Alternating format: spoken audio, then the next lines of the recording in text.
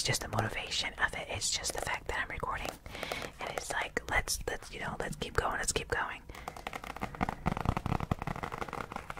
Looks creepy, very creepy. Almost looks like a wooden doll or something. A wooden.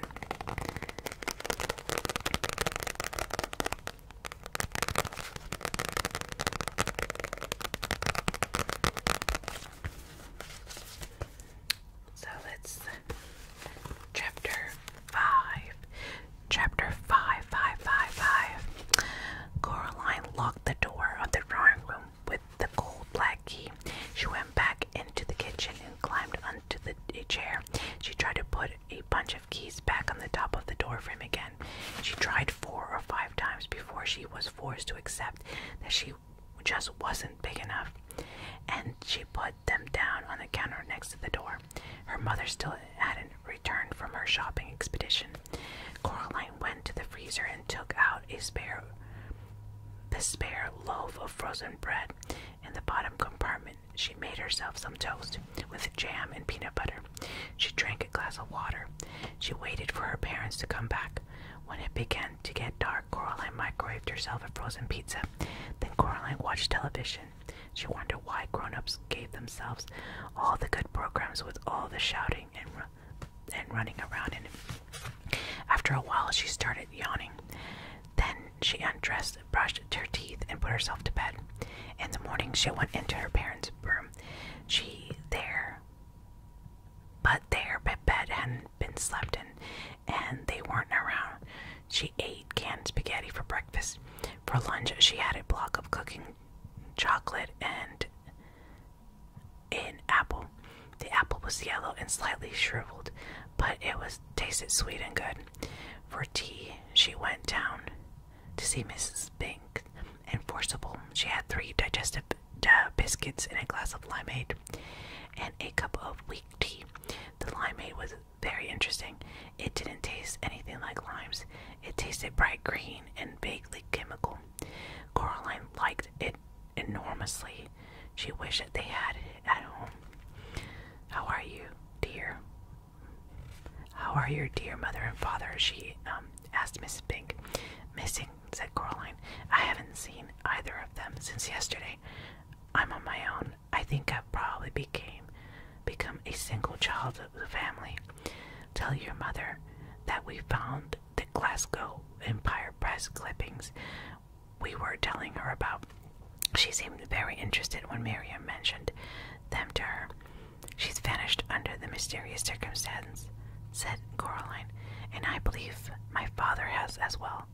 I'm afraid we'll be out all day tomorrow."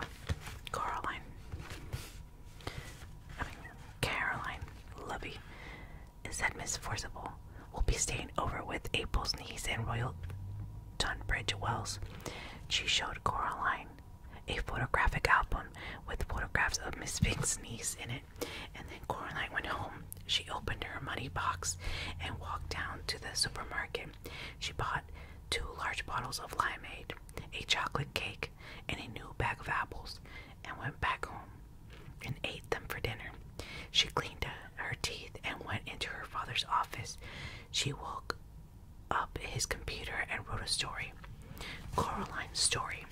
There was a girl, her name was Apple. She used to dance a lot. She danced and danced until her feet turned into sausages. The end. She printed out the story and turned off the computer. Then she drew a picture of a little girl dancing underneath the words of the paper. She ran herself a bath with too much bubble bath in it, and the bubbles ran over the side and went all over the floor. She dried herself and the floors as best as she could, and went to bed. Coraline woke up in the night. She went into her parents' bedroom, but the bed was made and empty. The glowing green number of the digital clock glowed at 3:12 a.m. All alone in the middle of the night, Coraline began to cry. There was another sound in her empty flat. She climbed into her parents' bed, and after a while, she went to sleep. Coraline was woken by a cold paw battling her face. She opened her eyes. Big green eyes stared back at her. It was the cat. "Hello," said Coraline. "How did you get in?" The cat didn't say anything. Coraline got out of her bed. She was wearing a long t-shirt and pajama bottoms. "Have you come to tell me something?" The cat yawned, which made its eyes flash green. "Do you know where Mummy and Daddy are?" The cat blinked at her slowly. "Is that a yes?" The cat blinked again. Coraline decided that she was indeed a yes. "Will you take me to them?" The cat stared at her. Then it walked out into the hall. She followed it and walked the length of the corridor and stopped down at the very end, where a full-length mirror hung. The mirror had been a long time before the inside of the wardrobe door. It had been hanging there there on the wall when they moved in. And although Coraline's mother had spoken occasionally of replacing it with something newer, she never had. Coraline turned on the light in the hall. The mirror showed the corridor behind her, but was only to be expected. But reflected in the mirror were her parents. They stood awkwardly in the reflection of the hall. They seemed sad and alone. As Coraline watched, they waved to her slowly with limp hands. Coraline's father had his arms around her mother. In the mirror, Coraline's mother and father stared at her. Her father opened his mouth and said something, but she could hear nothing at all. Her mother breathed on the inside of the mirror glass as quickly before the fog faded, and she wrote, "Help us," with the tip of her forefinger. The fog of the inside of the mirror faded, and so did her parents. And now the mirror reflected only the corridor. And Coraline and the cat where are they? Coraline asked the cat. The cat made no reply, but Coraline could imagine its voice, dry as a dead fly on the windowsill in winter, saying, "Well, where do you think they are?" "They aren't going to come back, are they?" said Coraline. "Not under their own steam." The cat blinked at her. Coraline took it as a yes. "Right," said Coraline. "Then I suppose that there is only one thing left to do." She walked into her father's study. She sat down at his desk. Then she picked up the telephone and she opened the phone up book and telephoned the local police station. "Police," said a gruff male voice. "Hello," she said. "My name is Coraline Jones. You're up a bit after your bedtime, aren't you, young lady?" said the policeman. "Possibly," said Coraline, who was not going to be diverted. "But I'm ringing to report a crime." "And what sort of crime would that be?" "Kidnapping. Grown-up napping, really. My parents have been stolen away into a world of the other side of the mirror in our hall." "And do you know who stole them?" asked the police officer. Coraline could hear the smile in his voice, and she tried extra hard to sound like an adult might sound to make him take her seriously. "I think my other mother has them both in her clutches. She may want to keep them and sew their eyes with black buttons, or she may simply have them in order to lure me back into reach of her fingers. I'm not sure." "Ah, the nefarious clutches of her fetish fingers, is it?" he said. You know what I suggest, Miss Jones?" "No," said Coraline. "What?"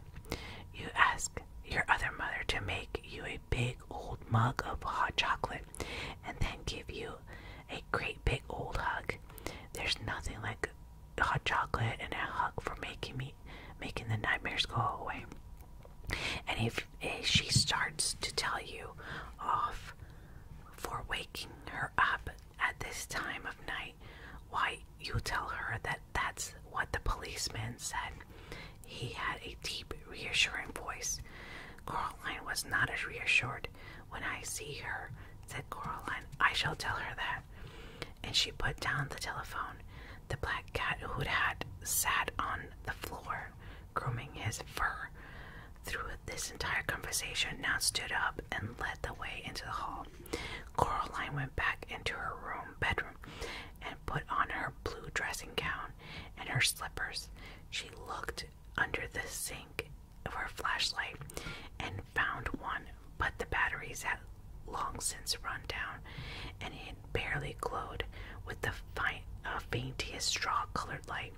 She put it down again and found a box of, in case of an emergency, white wax candles, and thrust one into the candlestick. She put on an apple in each of her pockets. She picked up the ring of keys and took the old black key off the ring.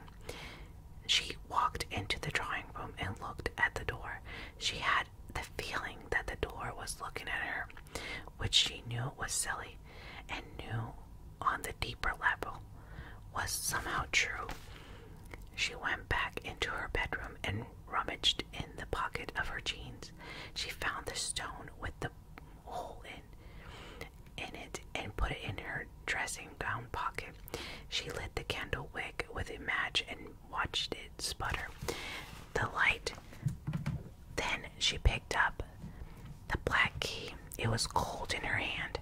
She put it in the keyhole in the door, but did not turn the key. When I was a little girl, said Coraline to the cat, we lived in our old house a long, long time ago. My dad took me for a walk on the wasteland between our house and the shops. It wasn't the best place to go for a walk, really.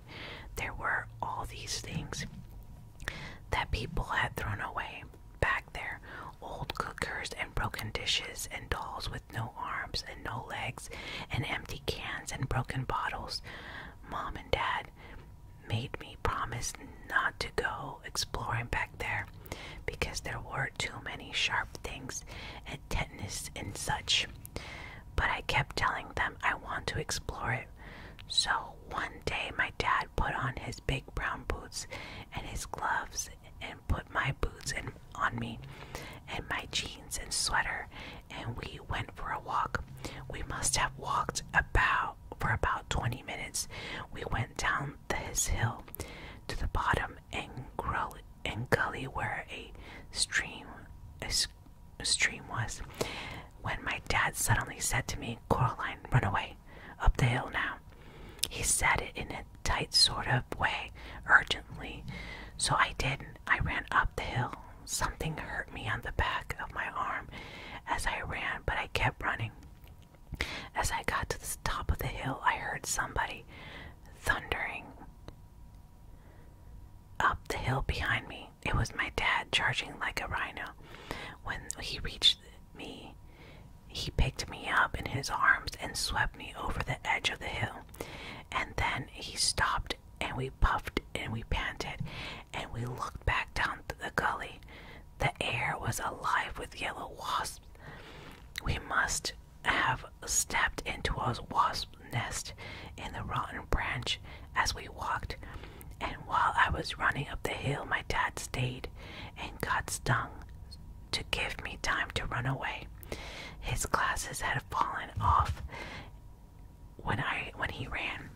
I only had the one sting on the back of my arm, but it had 39 stings all over him. We counted later in the bath.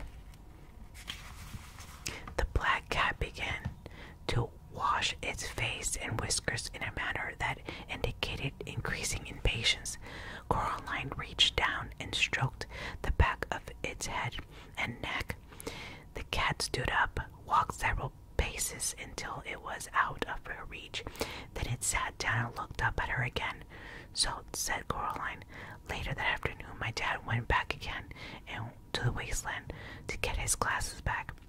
He said if he left it another day, he wouldn't be able to remember where they'd fallen. And soon he got home wearing his glasses. He said that he wasn't scared when he was standing there and the wasps were stinging him and hurting him, and he was watching me run away because he knew he had to give me enough time to run or the wasp would have come after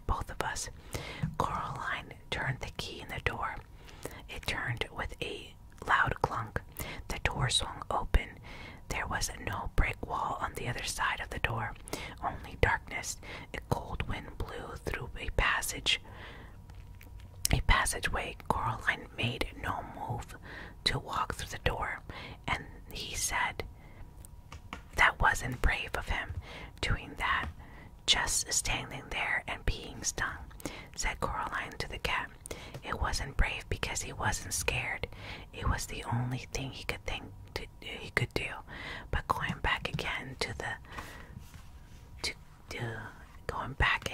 to get his glasses when he knew the wasps were there, when he was really scared, that was brave." She took her first step down the dark corridor. She could smell dust and damp and mustiness. The cat padded along beside her. "And why was that?" asked the cat, although it sounded barely interested.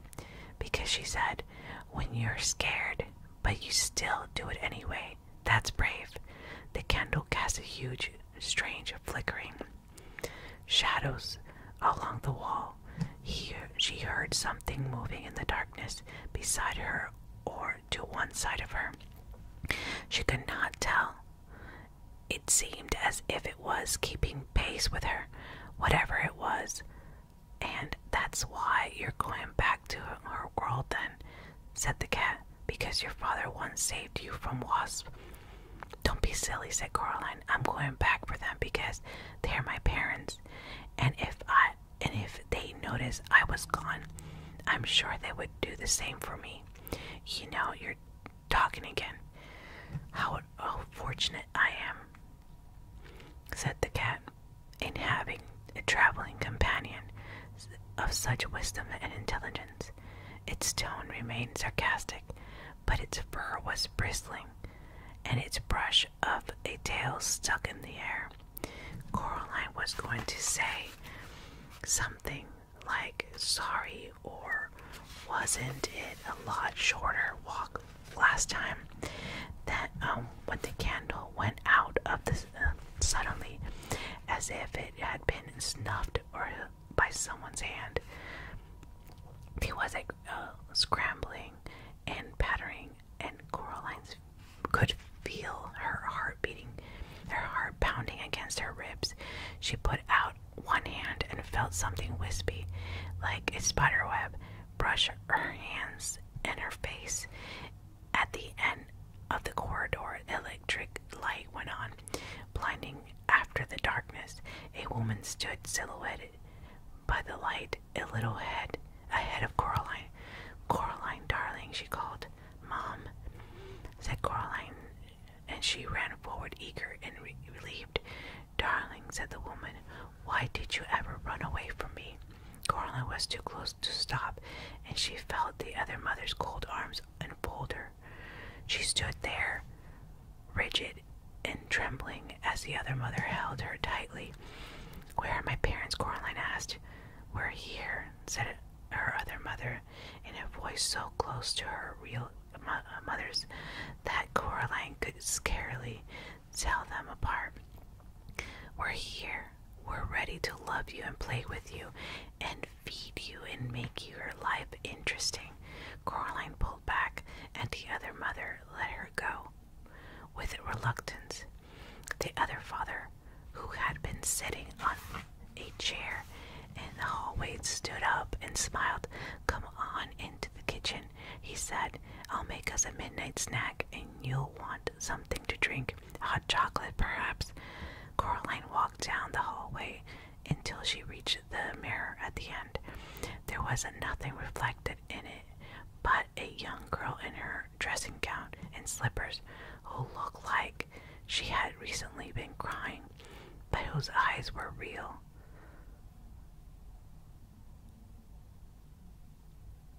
Her eyes were real eyes, not black buttons, and who was holding tightly to a burned-out candle in the candlestick.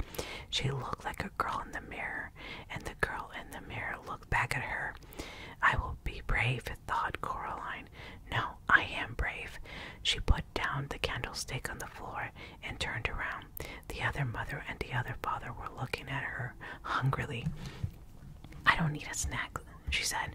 "I have an apple, see?"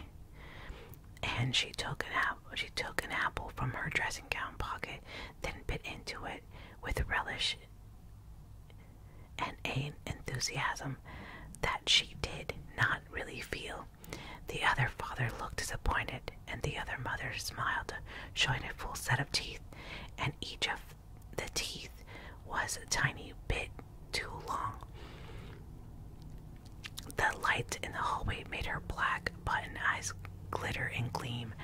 "You don't frighten me," said Coraline, although they did frighten her very much. "I want my parents back." The world seemed to shimmer a little at edges. "Whatever would I have done with your old parents if they had left you, Coraline? It seemed we must be because they came bored with you or tired. Now I will never become bored with you, and I will never abandon you. You will always be safe here with me." The other mother, wet looking black hair drifted around her head like the tentacles of a creature in the deep ocean. "They weren't bored with me," said Coraline. "You're lying. You stole them. Silly, silly Coraline. They're fine wherever they are." Coraline simply glared at the other mother. "I'll prove it," said the other mother, and brushed the surface of the mirror with her long white fingers. It clouded over as if a dragon had breathed on it, and then it cleared. In the mirror, it was daytime already. Coraline was looking at the hallway all the way down to her front door. The door opened from outside, and Coraline's mother and father walked inside. They carried suitcases. "That was a fine holiday," said Coraline's father. "How nice it is not to have Coraline anymore," said her mother with a happy smile. "Now we can do all the things we always wanted to do, like go abroad, but we're prevented from doing by having a little daughter."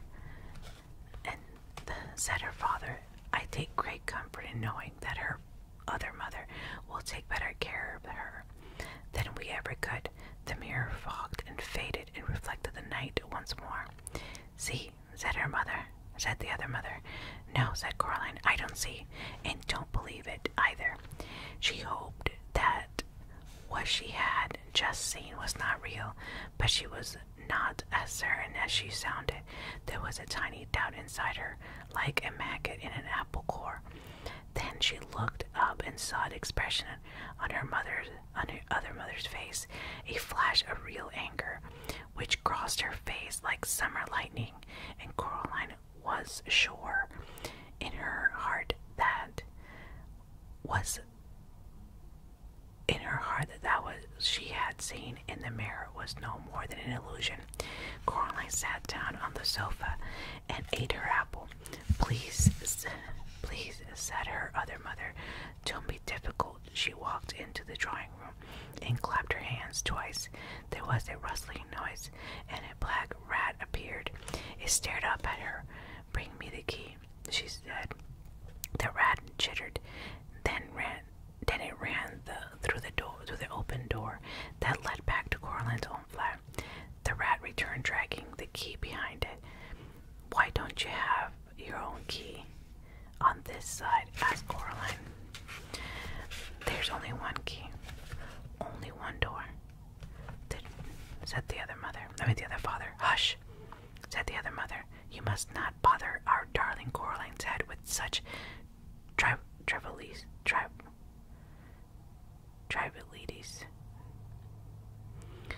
She put the key in the keyhole and twisted.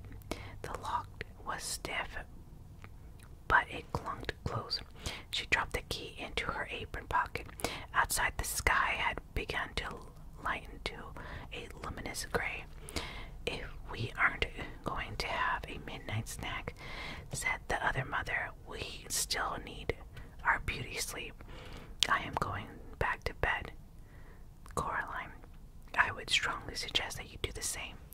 She placed her long white fingers on the shoulders of the father, and she walked him out of the room. Coraline walked over the other door at her far corner of the drawing room. She tugged on it, but it was tightly locked. The door over her other parents' bedroom was now closed. She was indeed tired, but she did not want to sleep in the bedroom. She did not want to sleep under the same roof as the other mother. The front door was not locked. Coraline walked out into the dawn and down the stone stair. She sat down on the bottom step. It was cold. Something furry pushed itself against her side in one smooth, insinuating motion. Coraline jumped, then breathed a sigh of relief when she saw it was. "Oh, it's you," she said to the black cat. "See," said the cat, "it wasn't so hard recognizing me, was it? Even without names. Well, what if I wanted to call you?" The cat wrinkled its nose and managed to look unimpressed. Calling cats is confided tends to be a rather overrated activity. Might as well call a whirlwind. "What if it was dinner time?" asked Coraline. "Wouldn't you want to be called then?" "Of course," said the cat, "but a simple cry of dinner would do nicely. See, no need for names." "Why does she want me?" Coraline asked the cat. "Why does she want me to stay here with her?" She wants something to love, I think," said the cat. "Something that isn't her. She might want something to eat as well. It's hard to tell with creatures like that." "Do you have any advice?" asked Coraline. The cat looked as if it were about to say something else sarcastic. Then it flickered its whiskers and said, "Challenge her. There's no guarantee she'll play fair, but her kind of thing loves games and challenges." "What kind of thing is that?" asked Coraline. But the cat made no answer, simply stretched luxuriantly and walked away. Then it stopped and turned and said, "I'd go inside if I were you. Get some sleep. If you have a long day ahead of you." And then the cat was gone. Still, Coraline realized it was a point. She crept back into the silent house, past the closed bedroom door inside, which the other mother and the other father, what? She wondered, slept, waited, and then it came to her that she would open the door and she would find it empty, or more precisely, that it was an empty room, and it would remain empty until the exact moment that she opened the door. Somehow that made it easier. Coraline walked into the green and pink parody of her own bedroom. She closed the door and hauled the toy box in front of it. It would not keep anyone out, but the noise somebody would make trying to dislodge it would wake her, she hoped, and that the toys in their toy box were still mostly asleep, and they stirred and muttered as she moved their box, and then they went back to sleep. Coraline checked under their bed, looking for rats, but there was nothing there. She took off her dressing gown and slippers and climbed into bed and fell asleep with barely enough time to reflect as she did so on what the cat could have meant by a challenge. Thank you so much for being with me here. I'm hoping you're enjoying the story. Again, very different than the movie. Very, very different. But thank you so much for being here with me. I hope that you're enjoying this. Please, guys, don't forget to subscribe. Give me a thumbs up. Share, comment. Follow me on Instagram. And I will see you in my next video.